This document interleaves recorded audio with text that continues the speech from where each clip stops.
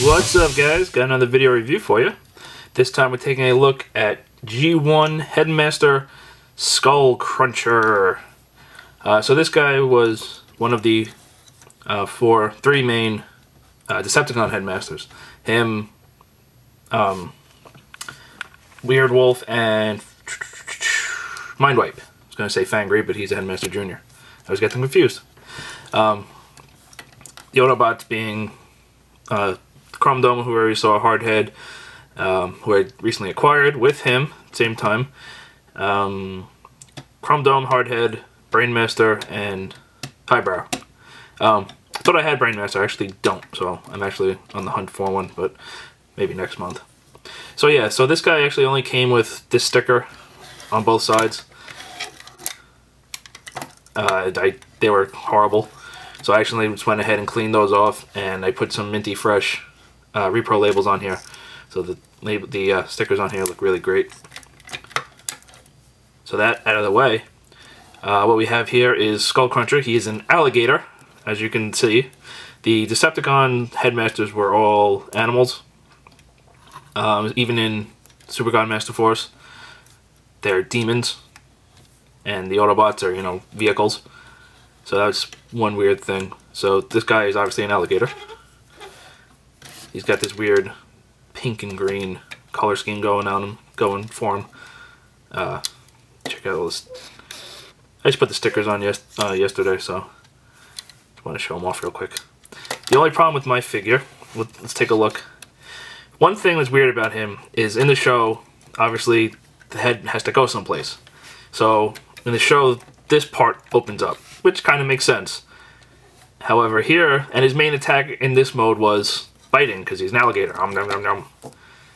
But in here, we look inside, and there's his Headmaster, chilling out inside his mouth. Doesn't really make sense to me, but whatever. We'll take a look at him real quick. This is Grax, or if you follow the Japanese continuity, this is Skullcruncher, and that's his Transtector. In the US, he's Grax, and that's Skullcruncher. On my figure, his legs are very loose, as you can see. Wobble, wobble, wobble, wobble. I did get a discount for that, and I'm going to try to find a tighter one eventually. But for right now, I don't care enough. I do care, but there's other things on my plate, so I'm not really worried about it right now. There's Grax. One thing I forgot to mention when I did Chrome Dome, the Headmaster legs are bound with a rivet at the knees.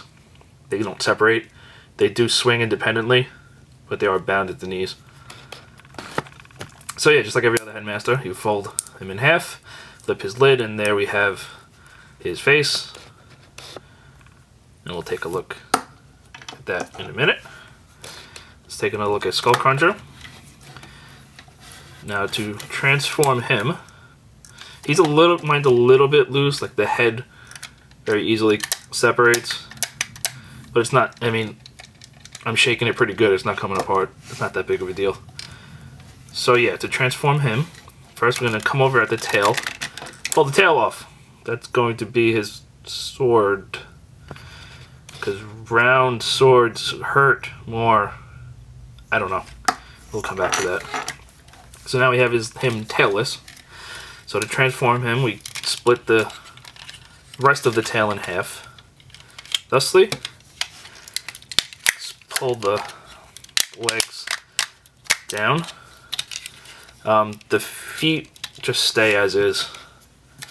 The legs actually can split, so you can have them like running. Don't know why, but at least they're not bound together, which is good. Any kind of posability we can get in G1 is appreciated. Rotate him all the way around at the waist. One other thing, when I put the repro labels on, they didn't tell me where there were these triangle pieces. They didn't say where they went. They actually go in the eyes. So if you can see, it's hard to... There we go. See how there's like a white... They're colored white. You can see underneath, these aren't cut perfectly to go in there. It just kind of like makes them shine. But you can see the white underneath, and the silvery bit is the sticker. So there's that. Pull this around, swing the arms around. Now what's weird is you can see the legs look like they're cut out so that they would fold this way. See that nice cutout? But they don't. You actually fold them the other way. So what you want to do is hold the fist. Keep the fist there and then fold the, I guess, paw, whatever you want to say, claw down. And then there's his fist that way. Kind of weird that you have that indentation, but it doesn't use it, but whatevs. Pop the fist out, fold the claw down. Also on mine, the shoulders, or the elbows rather, are very tight. So there we have Skullgrin's Transtector fully transformed. And then for the head, let's get this good. Yeah. We'll pull down the panel. There's his meter. And we take Skullcruncher or Grax, and you have to yell, "Head on!" And then you plug him in. And there's his tech specs. So he is slow as crap, but he's very strong and very smart. Even though on the show he wasn't very smart. You can see that this sticker is a little bit funky. That's because that's the original sticker.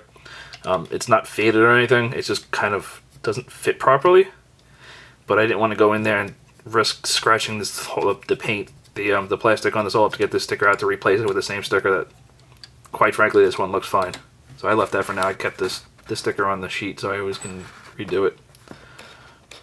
His face is very dark. Armored up. His sword can go in either hand. Plug it in. Here's his gun. I think his gun was supposed to be like a nullifier or a tranquilizer gun, and then he would eat them afterwards. A little weird, but I think that's what it was for. So he is with this sword. It looks kind of like a chainsaw sword, which is cooler than it actually is because it's really not like a chainsaw. So yeah, there we have him all armored up in robot mode. So for articulation, head goes nowhere, arms go all the way around, elbows bend, but these are very stiff. I don't want to bend them all the way, but they will bend. Waist rotates for the transformation. Again, stiff. Knees have 90 degrees individually articulated. Don't know why you would need it, but this one's not as ratchety as that one. And feet are static. So it's not horrible for a G1. There's his head chilling out on the back. So yeah, I like him. I think he's pretty cool. I'm interested to see what Fans Project and Toy World do with this guy in terms of updating him, because somebody's going to be making him. So yeah, that's going to be pretty cool to see him updated. Size comparison real quick. Here he is with Grind Rod. Here he is with Hearts of Steel Thundercracker.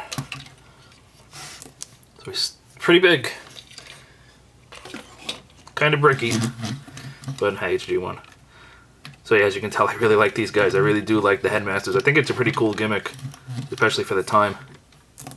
Even now, you know, we don't get things like Headmasters. We just got data discs for Soundwave and Sound Blaster, and that's the closest thing to a cool gimmick we've had in a long time. So yeah, he's expensive because he's G1.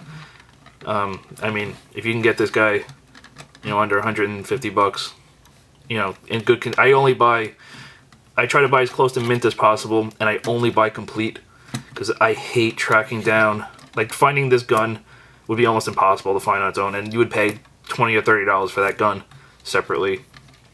So it's just a pain in the butt to try to track down all these parts separately. So I really try to only buy complete. So that's why you see only complete figures by me. So I really try to do that. So yeah, you're gonna pay close to $110, $120 for him in pretty good condition. So it's a G1. What are you gonna do? I'm gonna try to get Brainmaster soon, and I want to try to get the rest of the Headmaster Juniors too. That'd be pretty cool. Then I'm gonna try to work on the Target Masters, but slowly but surely. So yeah, there he is, the video review for G1 Skullcruncher.